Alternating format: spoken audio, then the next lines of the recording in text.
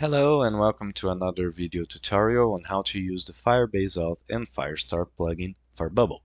In this video we're going to explore a bit of how to use the authentication part of the plugin. So to use it you must have the email and password sign-in method already enabled on your Firebase, and then you will be able to use the actions from the plugin.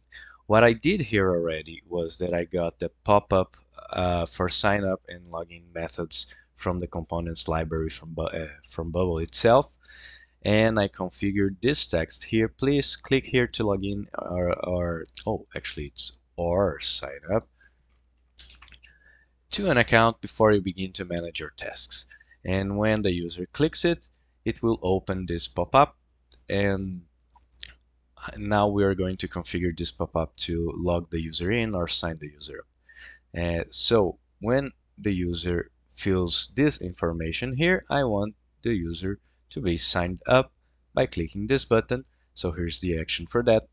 Sign up to Firebase Auth, and I want to use the Firebase Auth action, sign the user up.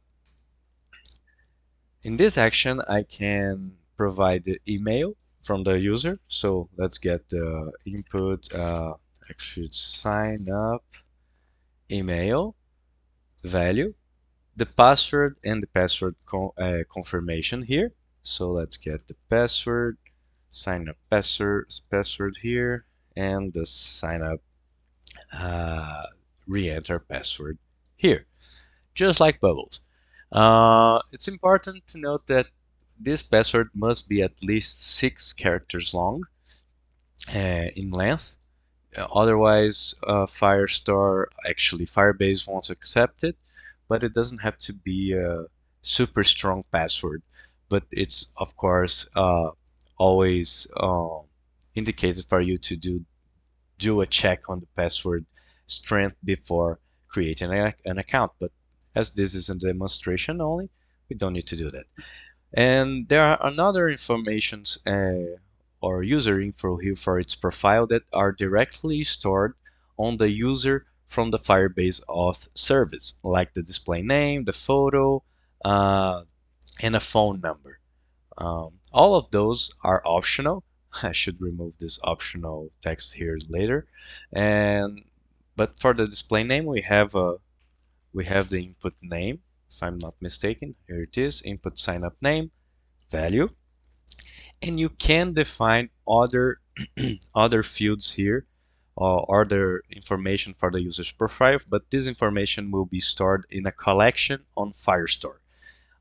So you must specify the name you want this collection to be. This collection will be created regardless of you defining any fields for it. And we will have each document on this collection will have the same unique ID from the user signed in from this account, right? So we want to sign the user up. We want to hide the pop-up here, and maybe we want to say that the user is logged in. The user is logged in. There it is. Let me choose a color for that, remove this, and maybe do a success kind of alert. So let's see what happens. Let me refresh the page.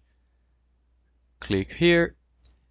Put my name here, Augusto. My email from study. Any password at least 6 characters of length, and sign up. There it is, the user is signed up, and it already prompted me to save this password, doesn't need to. And if we go to our authentication here, we can refresh and we see that the user was created with the unique ID from it, when it was created, when is the last time it was signed in, and so on. And the user is here. It didn't change anything in the UI because we didn't configure it to do so. To do changes to the UI, we would have to listen for an event on the user being logged in or logged out. And we have such event in another element we created for this plugin, which is called Firebase Auth, or rather Firebase Auth current user, to match the names we have on Bubble. So if I add this here to our page, we have the current user here, and let me just make it 0 width and 0 height so it doesn't mess with our UI. And what does this element do? It provides us with information from the user. We must specify only the name of the collection that was created for the users, which reminds me, let me show it here. Now we have, aside from our tasks collection, we have a users collection with only one document, which has the same unique ID from our users, from our recently created user, but no fields because I haven't specified any fields to it. And so as we didn't specify any fields, we can leave this all blank and use the information provided here by this element to our plugin. This element provides us with two trigger events that are called like so: Firebase Auth current user, Firebase Auth user is logged in. Only this last part is the important one, right? You can ignore the name of the element here, but actually the user is logged in. It will do one thing. And if the user is logged out, it will do another thing. Let me just change these colors to differentiate from the others. So when the user is logged in, we want to maybe, let me see, maybe we want to create a custom state here telling me if the user is logged in or not, a yes or no, and I can default it to no. But if the user is logged in, I want to set this state from the index to yes. And if the user is logged out, I want it to set it to no. And now we can use this information. Let's say this text right here, for instance, I don't want to show it if the user is logged out, is logged in actually, because it only prompts the user to log in. So if the user is logged in, we can hide this information, and this logged out one is the opposite. We want to hide it and only show this if the user is logged in. So let's see if it works. Let me refresh the page, and there it is. The logout is shown because I am logged in. And if I click logout, nothing happens because I haven't configured it yet. So let's configure our logout event. So the logout from Firebase Auth is the action, the workflow I created here, and I can use the Firebase Auth log the user out method. It doesn't take any inputs, and say that user is logged out. Sorry about that. I have a bit of a cold here. So success, the user is logged out. Let's see, refresh our page. And there you go. Now I'm going to log in again.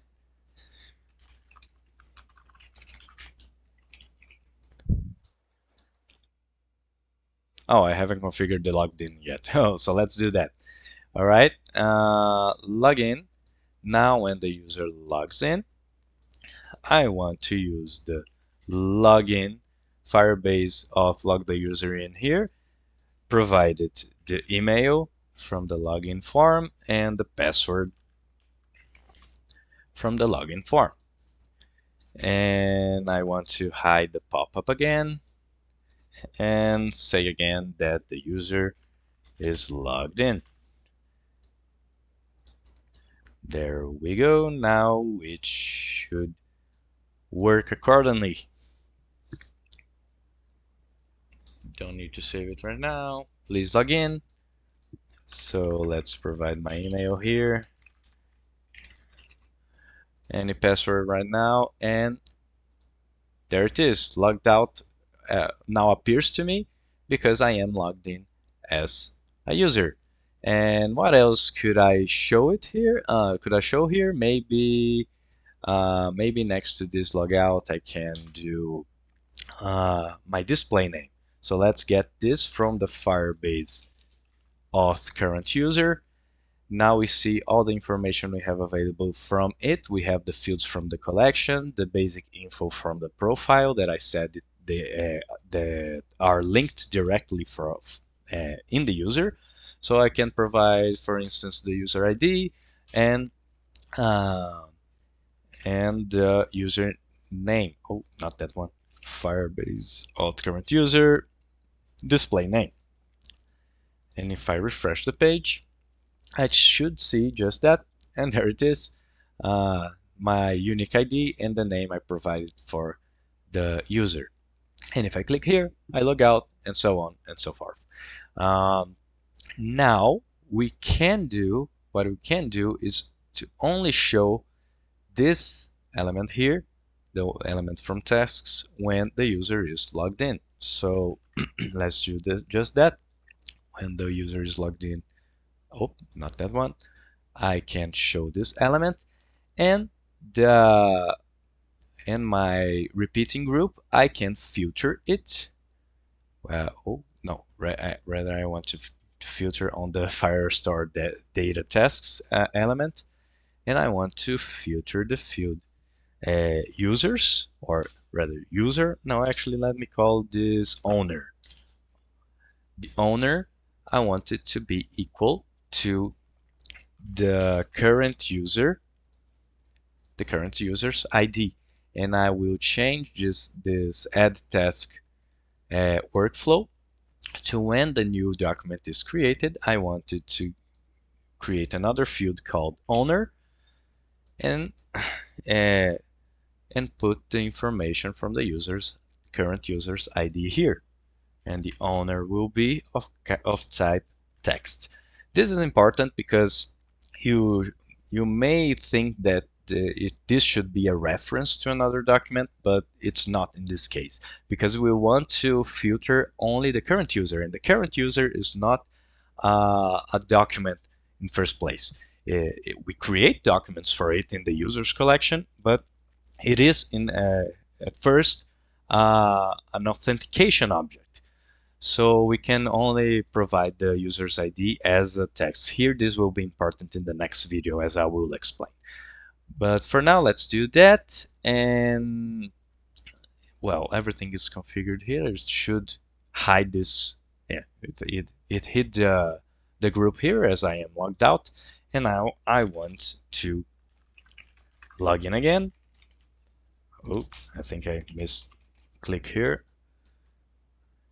And now I am logged in with no tasks here because I'm filtering them out, so it won't show here because none of these documents here has the owner of my user's ID. But if I add some here, some tasks here, some task with a due date, and click add, there it is. And that it was added. Where is it? Some task with the owner being my user's ID. So I can create more tasks here, more tasks to do, and there it is. I only see the tasks that are linked to my user, and if I log out, they are hidden because we configured the trigger for that. Now, although this is nice as a feature, we have a security problem here because the code for you to get these documents and info from the Firestore database is available in the front end. So we must configure our privacy rules here in order to protect data from each user. But this will require some adjustments to this functionality we just configured here. But I will show that in the next video. Thank you for watching and see you guys next time.